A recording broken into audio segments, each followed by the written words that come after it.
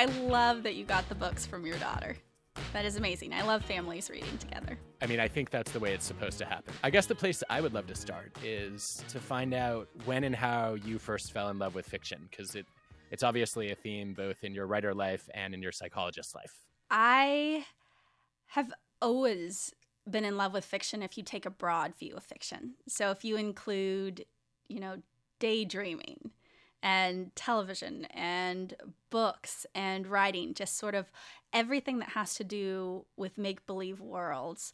I can remember being very, very young and having, my parents tell me fairy tales, and I would twist the fairy tales, in part because I used to watch, when my mom didn't know I was watching, the soap operas she was watching while she was making me lunch.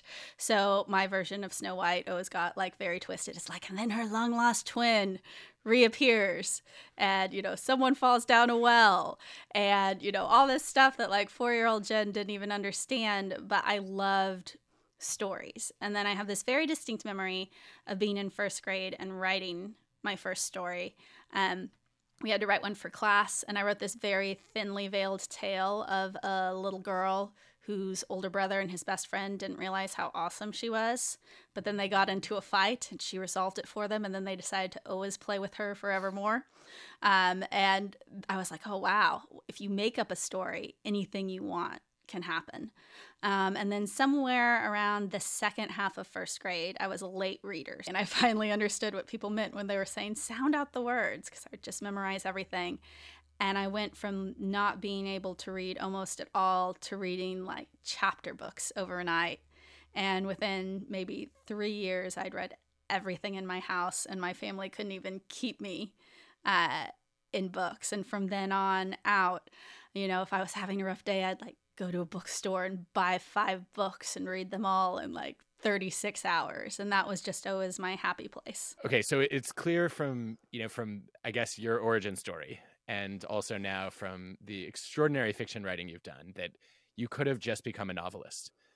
But you didn't. You decided to have 2 careers, which I want to talk about. But what was the draw to psychology, and how did you end up going on that road? I actually think at its core, the draw to psychology was very much the same thing that's always drawn me to fiction, which is the minds of others. When you read a book, you can actually get inside someone else's head in the way that you never could in reality. We might think we know what someone's thinking in reality. We might be pretty sure. They might yell at us and tell us what they're thinking. But the only way we can have that intimate access where you truly know what it's like to be in someone else's mind is through a story. And so I think that's what's always interested me so much about writing fiction as a way of understanding people and creating interesting people and giving readers someone to understand. It's why I like reading fiction and getting to know all kinds of different people and sort of pushing the boundaries of those understandings. And it's also what drew me to psychology, to sort of just deeply understand people.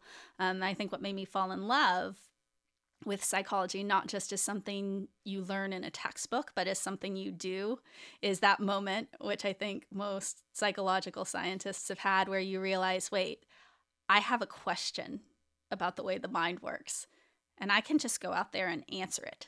And then I have another question, and it turns out my intuition was totally wrong, but the real answer is even more interesting. And so that process of just falling in love with asking questions and finding answers and always having more questions is kind of how I got bit by the psychology bug. Apparently it's contagious. that bug is everywhere. I have a lot of questions for you about both of your identities and how they intertwine. But I guess I'd love to start with the psychology of fiction. I think it's something that a lot of us take for granted, right? That stories are just inherently fascinating. But a lot of us could spend all our time reading true stories. What is it about fiction in particular that hooks us?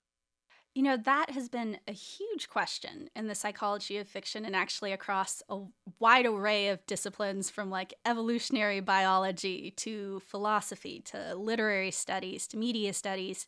Why did we develop as a species that will spend so much time and money and resources on something we know is make-believe? On one level, that makes no sense. Why would you spend 22 hours binging a new season of television when there are so many other ways that you could spend that. And when you know that all of those people are make-believe. And there are a lot of different theories about that. I like to play with all of them, both in the lab. But then my favorite thing to do is sit down as a writer and say, well, what prediction does each of these theories make about what kind of stories people like? And then I go out and I try and write exactly those kinds of stories. So my old advisor, Paul Bloom, who was one of my PhD advisors in his book, How Pleasure Works, has a chapter on the pleasures of fiction. And he theorized that fiction basically co-opts what was initially a liking for gossip. So the idea that maybe we evolved to like a certain true kind of story, the stuff of gossip. So you're thinking hierarchies and relationships and sex and conflict and alliances and paternity and all of these things that have a very high level of evolutionary relevance. So we should want to track them in our real environment. And then it just happens to be the case that the brain is not great at drawing a wall between the real and the make-believe. So this theory that Paul puts forth, which I often call to other writers the gossip theory of fiction, says that fiction is just gossip about people who happen to be make-believe. It's like you've got shows with names like Gossip Girl and Scandal and Reputation, right? So you've got all of these things that are just hitting that gossip button over and over again. So one of the things I did as a writer is I'll come up with writing prompts that are based on these different theories of fiction. So for like the gossip theory, I wanted to do big time gossip. So not just like everyone in your school is gossiping about you or everyone in your workplace is gossiping about you, but what could get everyone in the world to start gossiping about you at the same time. And so that was my writing prompt. It was, what could happen to an ordinary teenage girl to make her world famous overnight so that everyone everywhere is talking about her? Because gossip theory predicts that if I can find an answer to that question, people should be interested in it just like they would be if it happened in reality. And this is actually the origin story for my series, The Inheritance Games. This is Avery's origin story, right? This is Avery's origin story. What's a good thing that could happen to you that would get everyone in the world talking about you? As in, perfectly ordinary teenage girl. And the answer I eventually came up with, it just came to me all of a sudden 2 or 3 days in. And it was, a billionaire dies and leaves you all his money. And no one knows why, including you. And I was like, well, that would get people talking. So it passes the gossip test. So that goes sort of into the next stage of story development where I'm like, oh, there might be something here.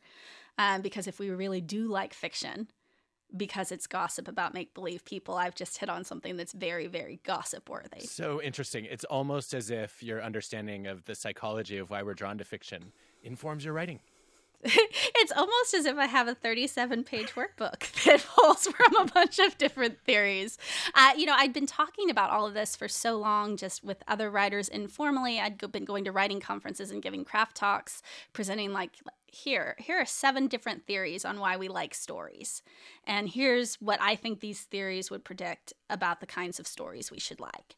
And I had just started testing some of that in lab settings. And I realized I had this like 2-hour-long talk I'd been given about all these different things that we would predict people would want in stories. So I was like, well, what if I actually wrote a book and took my own advice and tried to do all of these different things. So tried to hit not just on gossip theory, but, there's Steven Pinker in How the Mind Works said that fiction is basically like cheesecake, like clever people who create it just jam it full of things we're hardwired to like. So I actually got out a list of what are hardwired pleasures that we're hardwired to like. And I came out with things like wealth and beauty and competition to design what was going to be sort of the backbone of the series. So I did character design, and they'd each get their own pleasure for Pinker's theory. And I'd do gossip and make sure I had a certain number of gossip scenes. And so I'd go through all of these different things. And I say it makes my creative process sound very Machiavellian, but I still like get lost in the pleasure of writing it. It's often in the rewriting where I'll actually go through in every scene. I'll be like, okay, you know, there's theories that we like fiction because it allows us inside the minds of others, and it, you know, tests our theory of mind and helps us, you know, get better at conceptualizing the minds of others. So how am I doing that in this scene? And like, do I have a character who's really hard to read, who people are going to have to sort of really try to exercise their theory of mind on? And so I'll just do that for all of the theories and all of the different chapters of a book to really try and make sure that, you know, I'm not just satisfied with the story as a writer or what I would be as a reader, but to try and make sure that basically everything I know about the psychology of fiction makes all these predictions, and I want to be doing all of those things all the time. Wow. Okay, so many things to react to here. You've proven that those who can't do teach theory false. It really helps make sense of, you know, of how you came up with the arc and the characters in the Inheritance games. But I guess the theories you've talked about so far don't fully capture some of what was compelling to me about the story. So one thing I've always loved about fiction is puzzle solving, right? There's, you know, not only a mystery, but I could actually find the answer to it. And you know, your books are full of those opportunities. And most of the time I have no idea what the mystery is going to be. There's a combination of, you know, kind of surprise, which is delightful. And then also reward, right? Which is validating. Having the ability to do things that most of us just don't have access to. I found that extremely compelling. So talk to me about the mystery component of fiction and about the power, efficacy, impact element. Sure. So one of the very last studies that my lab published before I went to become a full-time writer and step back from academia was a scale we called the imaginative engagement scale. And this was a scale that we developed because I had the very strong sense that there are multiple ways of reading, that sometimes you read or watch something and you're a more passive consumer. We're always doing something actively. You can't truly passively consume anything because you're always thinking something. But on the spectrum from, you know, thinking or imagining a little while you read to imagining a whole lot, there's a lot of variation. And one of the places that I've looked a lot when I was trying to decide, well, what are the ways that you can really, you know, imaginatively invest in what you read? So you are thinking, you're putting things that aren't there, you're theorizing, you're filling in gaps, you're projecting down the line and trying to figure out what's going to happen. And so when we were coming up with the scale, I actually turned to fandom as an example of extreme imaginative engagement with fiction. So you've got these, you know, self-identified collectives of people who are highly emotionally invested in media properties, and they're out there doing all kinds of really interesting, amazing things like writing their own fan fiction stories and making videos and making art and doing role play or cosplay. Right. So they're engaging with fiction in this way that extends past the text in major ways. You know, in fan fiction, someone literally co-writes your text. They take the characters or situations and make them their own. They put them in a new situation. They delve really deep into the characters. But while you're reading, you can do that in your head. So we call it co-authoring. If someone's basically in their own head as they read, authoring what's going to happen in the story next.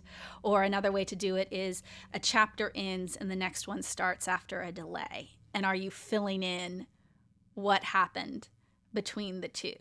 Are you taking a character who seems two-dimensional, but you have a theory that there's actually a lot more going on under the surface than is there? And these are all kinds of things that we see people when they're writing fan fiction literally writing out to do. You know, they'll delve into the underexplored character.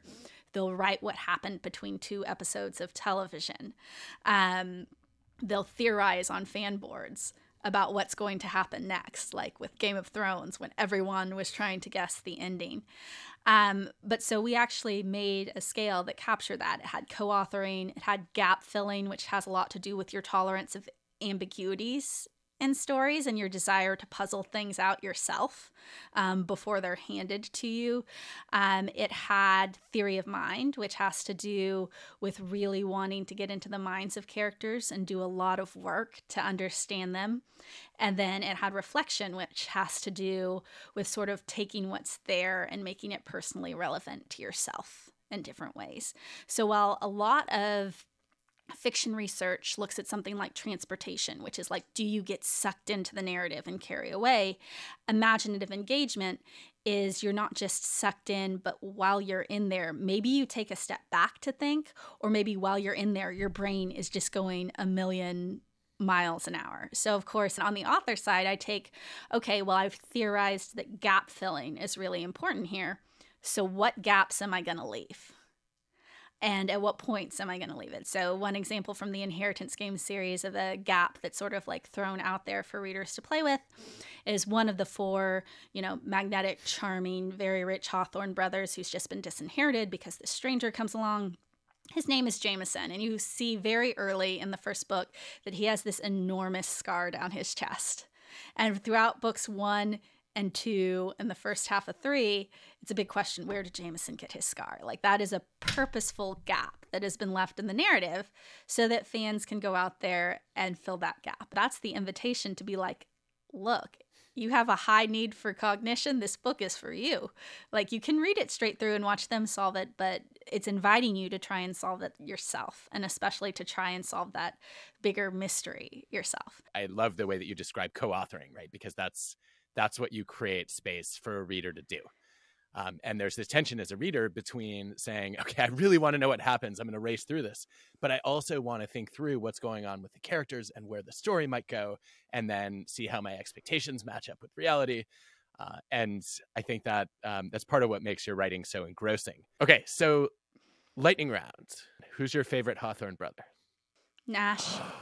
No, I thought you were going to say Jameson or Grayson. It's Nash or Xander. Oh, no. My two least favorite. Okay, well, I don't have all the knowledge about them that you do, so maybe I'll have to rethink my Team Jameson, Team Grayson allegiances. So for someone who loves your books, who's another author we should discover? Say Allie Carter. She writes a lot of what we both call unrealistic, realistic fiction. So stuff that's set in the real world, but might be somewhat unlikely. And so there's a lot of similarity there at the core, I think. You've published a little bit of research on capuchin monkeys. What was the most interesting thing you learned from observing and studying them? People think monkeys are nice, but they are fuzzy, fluffy little balls of death and destruction. Wow. There was a classic study, I think it was Descharmes and Moeller in the 60s, where they tracked achievement motivation imagery in children's stories. And they found that when children's stories had original achievement themes, 20 to 40 years later, the US patent rate spiked. And I was always curious about whether those stories were a map or a mirror. So, a generation of kids grows up reading incredible stories about people accomplishing impossible things, and then they're inspired to dream bigger and they make innovative breakthroughs. Or a culture's already moving in that direction, and so they reflect that kind of breakthrough achievement in their stories. Where would you place your bet? Second one. I was afraid you were going to say that. The idea that it's I was afraid you were moving. going to say that. There's a part of me that wants to believe that stories have that much of a causal impact. You don't think so? It's not that I believe that stories don't, but it's that my default theory has to be the correlational one for the other direction, and that I'd need a lot of evidence to believe the reverse. But then every once in a while, you're like, well, Star Trek did anticipate a lot of inventions, and there are stories of inventors who say, I got this idea from Star Trek. Like, maybe that could happen a few times, but it can't be the majority of the effect. Yeah. And I'd probably go just spurious correlation over either of them. Entirely possible.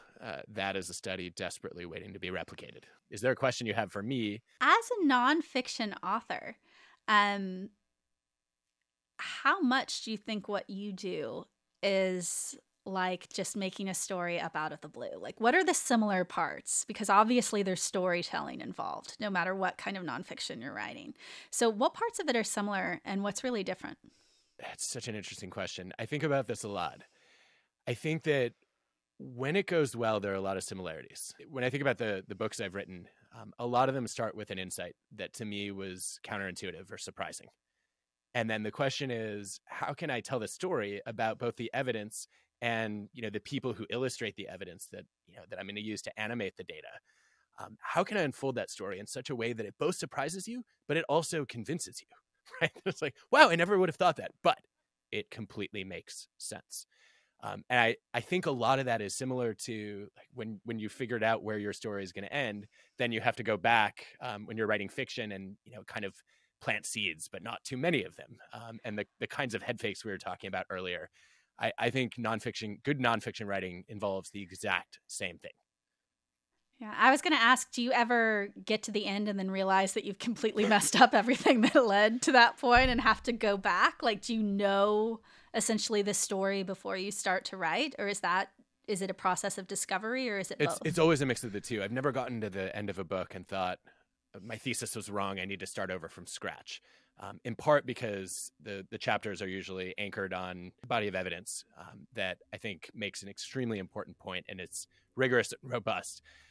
But a lot of times what happens is, this happened with Think Again probably most recently, I get to the end and I realize I forgot to map out or include the most important chapter. Like in that case, I'm writing an entire book about rethinking.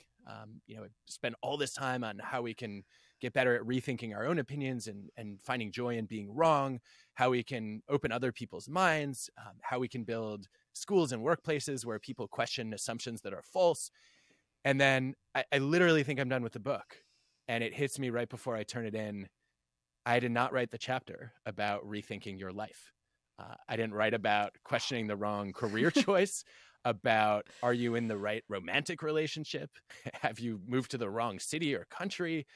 And how should you navigate that? And those moments are exciting to me because then it's a chance to go through the discovery process that you're describing all over again. And actually hearing you say that gives me an answer to the lightning round question of what I've rethought lately. So the most recent one is a creative one, and it's when I realized that what I thought was going to be the midpoint of my book, so something that happens at the very center that twists things off in the new direction, is like this midway through climax. I realized it was the end of my book, because there are 2 books, and what I was thinking was 2 books. I then realized there are probably 3, but it wasn't until I was like a quarter of the way there that I suddenly realized, wait, that's not the middle, that's the end. Yes. There's going to be a book 5. I feel like when a world and a set of characters kind of plants itself in your mind, I almost think it's immoral for a writer to stop telling their story. So I'm glad you're going to keep them alive. You've talked a bunch about theory of mind. This, I think, goes to one of the major contributions that you've made around studying how fiction exposure affects us. So we've talked about why we love fiction, but fiction also leaves a mark in ways that people don't often realize. What do we know about lifetime fiction exposure and how it alters your experience of the world? Well, when you're looking at lifetime fiction exposure, you can't actually use the word alters, because the lifetime studies are by and large correlational, right? So they look at lifetime exposure to fiction. Does it correlate with certain outcomes? And it does, including the one we just mentioned. So you might hear it called theory of mind. You might hear it called mind reading, mentalizing, cognitive empathy. Different ways. Most of the time in the fiction literature, when people are using those terms, they're referring to a small number of tests, but 90% of the time they're referring to a single test, which is called the Reading the Mind and the Eyes test, which came out of Simon Baron-Cohen's lab in Cambridge, was originally developed for use with autism. And it's this test where you look at someone's face, and it's a picture of just the eye region of the face. So just like the eyes and the brows and just below the eyes. And it's a multiple choice test. There's 4 adjectives. You have to say which one the person is feeling. There's a bunch of different items, some medium, some easy, some hard. And so one result that has been replicated over and over again in the literature is the correlational result that lifetime fiction exposure, which we tend to measure with an author recognition test, by which we mean we show you a ton of names and ask you which ones are authors. That tends to correlate with performance on this emotion reading test. So like is first seen by Raymond Marr and Keith Oatley, seen many, many times since. The more authors you tend to recognize on an author recognition test, the higher the performance on the reading the mind and the eyes test. Now, I say we can't use the word alters because it could equally be the case that people who are good at reading other people are more interested in other people, and it's that interest in people that drives them to fiction. Though, of course, there is the competing theory that maybe fiction really does make us better at these things. Yeah, of course, you anticipated exactly where I wanted to go with this, which is how much of this effect do you think is self-selection versus causation? I would be surprised if it's not some of both. Right, that people who already are interested in other people do a lot of reading fiction, but also there are psychological benefits of reading fiction. Where do you come down on the importance of those two effects? I definitely think self-selection is playing a big role. You know, I told you my origin story. I was drawn to psychology for the same reason I'm drawn to reading, for the same reason I'm drawn to writing, and it's because I'm interested in other people's minds. But I certainly, as a reader, share the intuition that reading can help you understand people in a different way. In terms of the experimental evidence, I will say that it is mixed. Even studies we've done in my own lab have turned out to be mixed. So my personal theory, which I left science before I could experimentally test, is that just reading probably isn't enough.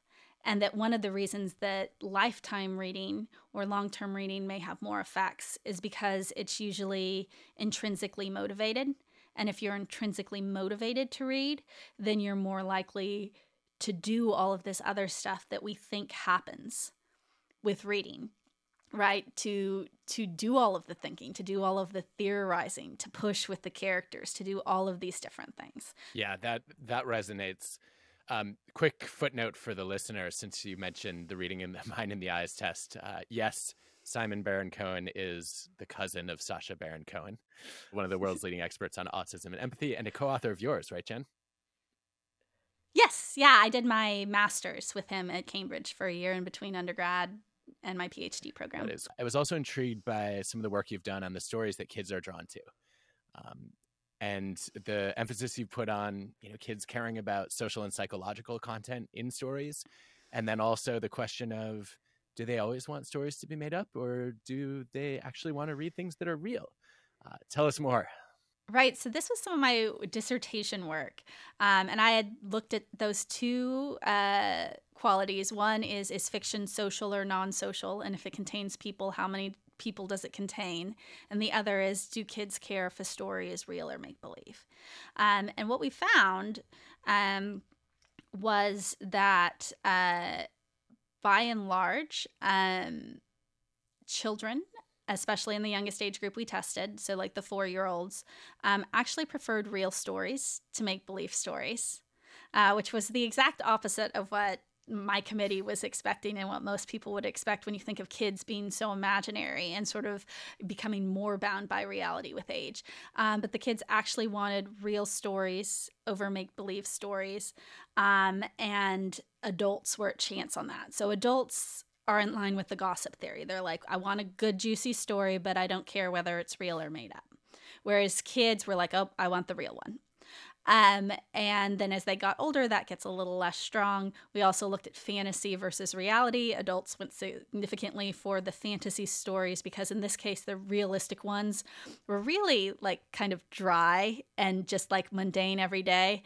And I remember doing this study with 5-year-olds and saying like, this story is about a kid who eats a cookie. And this story is about a girl who plays hide and seek in outer space. Which one do you think sounds like the better story? They were completely at chance. Really? Like, even if you flip it and it's like between eating a cookie in outer space and playing hide and seek, like the completely mundane. This is a story about a girl who goes to school. And this is a story about a girl on a magical farm. Wait a minute, Jen, if that's true. Okay, completely if that's chance. True, then Give a Mouse a Cookie should be every bit as popular as Harry Potter and Star Wars. Well, we only tested kids 4 through 8, and it was getting less and less. So, like, the 4-year-olds didn't have a preference at all. By, like, 6 to 8, they had a slight preference for the fantasy stories, but it still wasn't as strong as the adult preference. So it's almost like on the realism and real versus not real question that kids were coming into the world a little more reality focused. And then maybe once they master reality a little, then diverting off. Although interestingly, it also spoke to like the kinds of fantasy that people liked, because we saw more positive reactions to regular people in fantasy worlds than the reverse, than like a fantasy person in a regular world. So, that relatable character who then goes and does something magical. Right, because that could have been me. Might be. Yes, that one could have been me. And that's actually in the trove of unpublished studies that I wish I'd had time to get around to before I went to focus on fiction full time. We did a study on favorite characters. And one of the interesting pattern of results that seemed to emerge is that it was two qualities. The first quality is that they're like me. And the second quality is that they are incredibly awesome. It's like they have actual superpowers. But then you have the things about them, of course, that you want readers to relate to. Like, this character is a punishing perfectionist. Not like I relate to that or anything, or like, this character feels like he's in the shadow of his older brother. And so you go through and you do the things that sort of have that core of the relatability. But then you also just like crank the awesomeness volume up as far as it will go, so that anyone who's reading the book is thinking on some level, this character is just like me and they are so awesome. I get such a kick out of how scientific you are about, developing these principles, because it's my instinct as well. And then there's a part of me that thinks, no, that's going to kill the creativity and the playfulness. And you've clearly combined the two to great effect. Something else I was thinking about as you were talking is I was thinking about Sapiens and Yuval Noah Harari's argument that the ability to generate fiction is actually part of what's made us successful as a species, and maybe the most important distinctively human quality of all. As a fiction expert, what do you make of that argument? I can see the ability to entertain things that aren't real and to imagine what's going to happen next, to imagine other futures for ourselves, to imagine other presents for ourselves, to just even get lost in thought and go past the present does seem like it's this quality that is the version of it that we're talking about, uniquely human, but also very essentially human. And that it, forms the basis for many of our decisions. You sit there and you're like, am I going to have another kid, or am I going to get married, or am I, and you're looking down the paths of all those future lives you might read. I can't stop daydreaming if I try. And one of the interesting things to me about daydreaming has always been that they're not always good daydreams. It's not just like you're like pumping the pleasure into your brain, thinking of all these happy things. If you go to an audience of teenagers and you ask, like, how many of you have ever imagined what would happen if your parents died? Or something like that. Like, that's a very common, like, you're going through it. I remember thinking about that as a teenager and then getting so caught up in the thoughts of, like, you're sitting there crying because you're like, I would be so sad if this thing happened. But it's remarkable that our brains can sort of do that. And that in the case of most writers, I know it's really hard to get your brain to stop doing that. Yeah, I can see, all kinds of benefits that come from that individually. And then the other layer that I find intriguing as an organizational psychologist is the collective part of it, right? So, like, America is a made-up story. Like, it didn't exist as a country.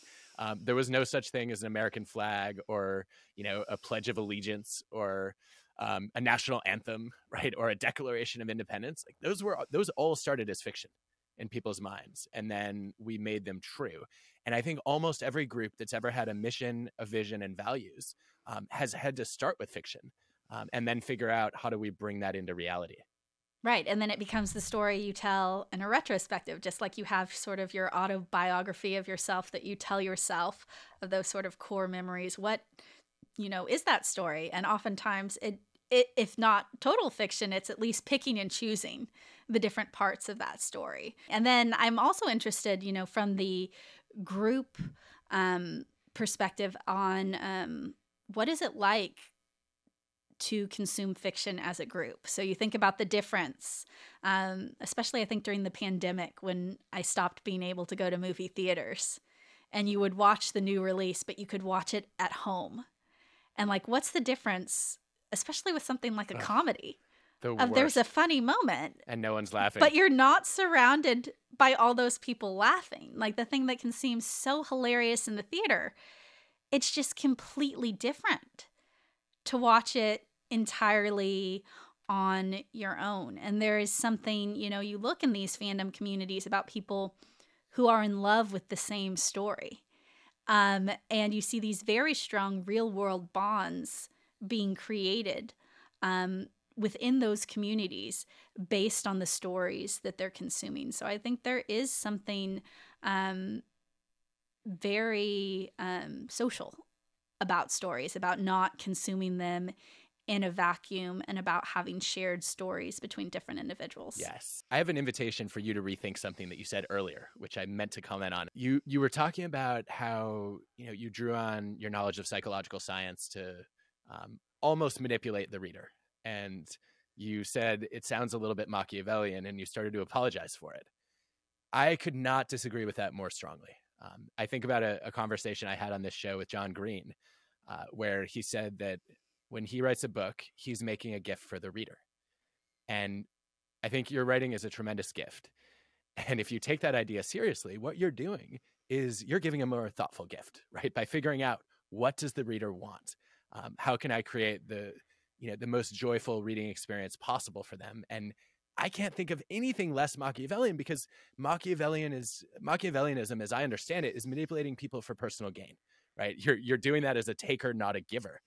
And you did it in service of giving a better gift. So where do you land on that? I do want books that people can get lost in, and books that make them think, and books that do all these things. So I can see it as giving a gift to a reader. I think the point where I start to feel the tension is because as a writer, you're thinking about giving this gift to the readers. And then I'm like, okay, is it doing this? Is it doing this? And, you know, that's usually in revision where I'm making sure it's firing on all cylinders. But also in some sense, it almost feels like you owe something to the characters, right? So you don't want writing to feel like you're moving these people around like puppets to do different things. And oftentimes in a first draft, when it feels bad, it feels like that. And then it's only once you get to know them. And like, I put on my developmental psychologist hat, and I think deeply about their pasts and like, how did they come to be these people? And I know so much more than gets on the page, just so you can write those people as if, you know, those make-believe people, as if they were real people. I can only assume your fan base has grown dramatically in the last few years. It must be interesting, as somebody who has spent a lot of your life studying the psychology of fandom, to now have serious fans of your work. What is that like, and what have you observed?